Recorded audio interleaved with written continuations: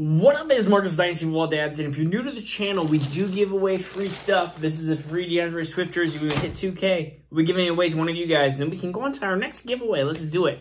All right, I'm going to be doing 3 players to draft into the 3rd round of Dynasty rookie drafts. Now, disclaimer, when it gets to the 3rd round, it starts to get really rough. Now, in previous draft classes, 2021, 2020, there were some players that I actually really liked.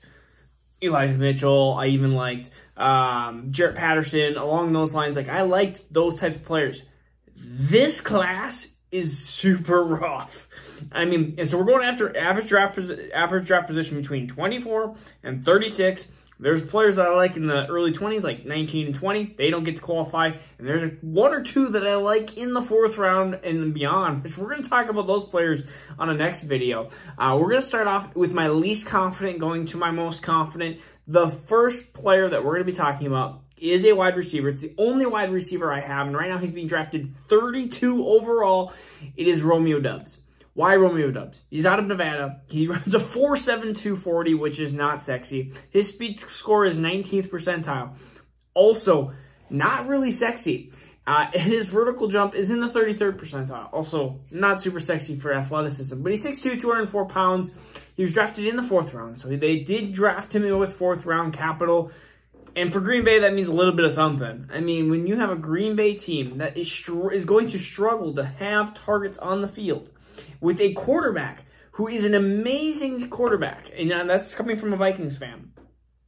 They have very limited. They have Christian Watson, who is super raw, and there is some definitely potential big holes in his game. You have Allen Lazard. You have Aaron Jones and A.J. Dillon. I think Aaron Jones is going to be a huge part in the backfield. You have Tanyan coming back from ACL injury. This is purely like, can I find lightning in a bottle? Can I find Amon-Ra St. Brown again? Amon-Ra St. Brown, by the way, was much more talented than Romeo Doubs. Romeo, though, has the specific ability to come in and be some targets. And if you can get somebody in the 3rd round that you can trade for a 2023 second, oh, that is what we're looking for. That is gold. That is that's the pure goal out of this whole thing, is to try to trade one of these 3rd rounders for a 2nd rounder next year and get basically better draft capital for the future, because none of these players that I really love for the future. So that is my number 3, you could say, player out of there. It's Romeo Doubs, purely just based off of target share. It's not even based necessarily off of talent. He played in Nevada, played okay at Nevada. I mean, played decent at Nevada, but nothing crazy that jumps at you. The next player, and the reason for this, there's a couple reasons. I feel like he fits into this offense. The player that we're going to be talking about is Kyren Williams. And Kyren Williams was drafted in the 5th round. Not a good spot for running backs. There's a couple of things that I do like about Kyren Williams. Number 1, he was into going into the NFL Combine, which he did not do very well at, even with his pro day, because he ran slow. He was slow. Runs 4.6s, into the 4.7s. He's slow. He was potentially going to be a top 15 Dynasty overall pick, and then get shot down. Right now, I'm looking at average draft position. He is 35th. So you're talking about the end of the 3rd round, right? Yeah, end of the 3rd round. I did the math right. I was like, end of the 2nd round. No, end of the 3rd round. So when you have somebody who's the end of the 3rd round, plays in a Rams offense that doesn't have anybody of his skill set. Kyren Williams is James White. Kyren Williams is J.D. McKissick. Kyren Williams will be the pass catching back for a team honestly, there's not much of a big difference between him and James Cook. And James Cook plays at a much better draft capital and much better opportunity for him to fit in, because Singletary and Moss are not very strong competitors into that backfield. But look, you have Cam Akers, who did not show explosiveness with his Achilles. And then you have Darnell Henderson, who, they love and hate, and Sony Michel's now gone. And so Kyren Williams can show that he can potentially be utilized with Matthew Stafford, of all things. Theo Riddick. Do you remember Theo Riddick? I think I remember Theo Riddick. Anybody else remember Theo Riddick? Oh, he was a fun player to watch. And so Kyren Williams, again, we are just going with purely the odds and hoping that Kyren Williams in the 3rd round He starts producing a couple games. A team really desperately needs a running back, and you can trade him again for that 20-23 seconds. That's what we're going for. My most confident, and the reason I think for this is not purely because of opportunity. Purely because of opportunity would be incorrect, but it's Tyler Algier. Out of BYU, there's some things I really like about his tape. There's some things that his pass catching really, really concerns me at the next level. I think he's a 2-down running back.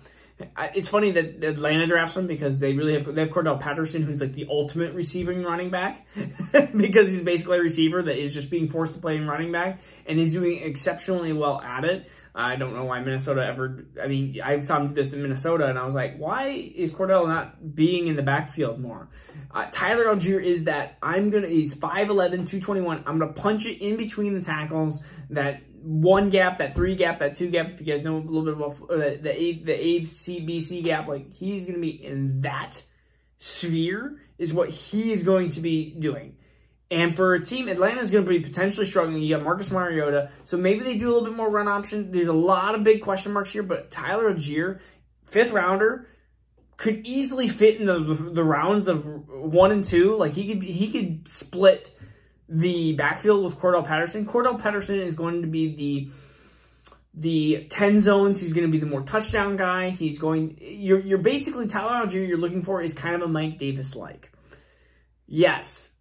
That does concern me, the fact that Mike Davis did not have a particular great year last year, but you're also in the 3rd round, and Cordell Patterson has to stay healthy again. There is no one else in the backfield. Cordell Patterson gets a little bit banged up, or anything else happens to Cordell Patterson, or they decide to run it with more run option with Marcus Mariota and Tyler Algier. You're talking about a guy, again, in the 3rd round that you can flip to for the 2nd round. Zach, I don't know why I said Zach. Because Tyler Algier reminds me of, I was going to say, like, not Keyshawn Vaughn. The players that Tyler Algier reminds me of are all kind of busts lately, which is not a good, not a great argument here. I mean, but we're in the 3rd round, and there's not a lot of players I like. He has opportunity, and when I think of even Elijah Mitchell, because Elijah Mitchell had a huge college dominator, had Trey Sermon, had Raheem Mostert, and you were like, well, they're probably not going to give it to Elijah Mitchell. Tyler Algier has that ability to just run it down your throat and be a potential RB3 at the next level. But again, I look at Kyron Williams, who's basically a pass-down catching back in a much more competitive backfield, and you have Romeo Doubs, who's, again, going to be not nearly as talented, but I think there's targets to be had there. I mean, really, we're trying to find needles in haystacks here, guys. The 3rd round is tough. I like this. There's some 2nd round players that I think that could definitely succeed at the next level. This 3rd round is just not fun. I don't like the 3rd round. So again, this is Marcus with Dynasty Fun Dads. I hope you learned something.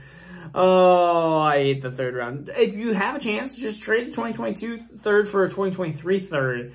And you have a better chance of trying to find somebody next year. All right? So this is Marcus with Dynasty Fun Dads. Peace out. Take care. We'll see you again soon. Now turn up.